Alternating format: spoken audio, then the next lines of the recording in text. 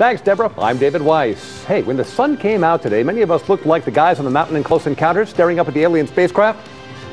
Question is, will we see the sun again? The answer is not only yes, you're going to adore the extended forecast. Yes, adore it. See you in 60.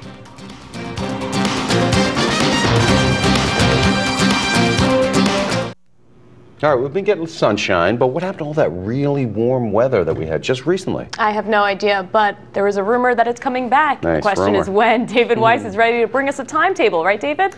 Well, if you are looking for sunny and very warm tomorrow, sorry, no can do. But I promise you won't have to wait till Memorial Day weekend to get it. All right, every good journey begins with a first step.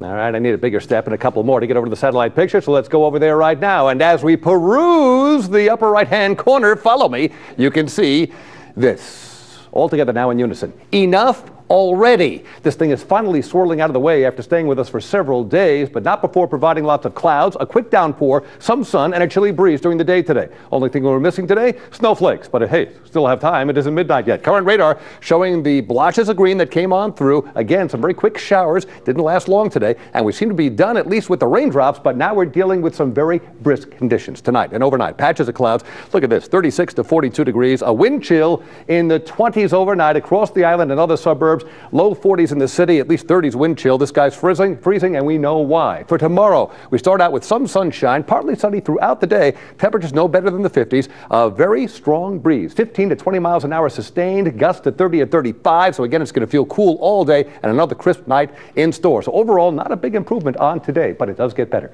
Thursday, there we go. Mostly sunny skies. That's more like it. A high of 67 degrees, nighttime low of 50. We can handle that. Friday, even better. Wall-to-wall sunshine. Look at that, mid-70s. There, now we're tucking, and buckets of sunshine too. And how about Saturday? Get ready to see a figure we haven't seen for a while. Take a look. 82. Yep, we're going to crack 80 on Saturday in many places. Maybe a little cooler by the shore, but lots of sun.